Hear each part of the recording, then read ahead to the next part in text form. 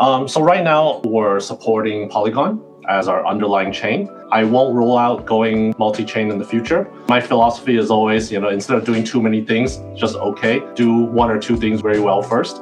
So I think we're gonna focus on running Yay on Polygon first, making sure that that's robust. At the end of the day, I don't think it will matter that much because if you remember, Yay actually makes a concerted effort to disguise the underlying Web3 infrastructure from the user.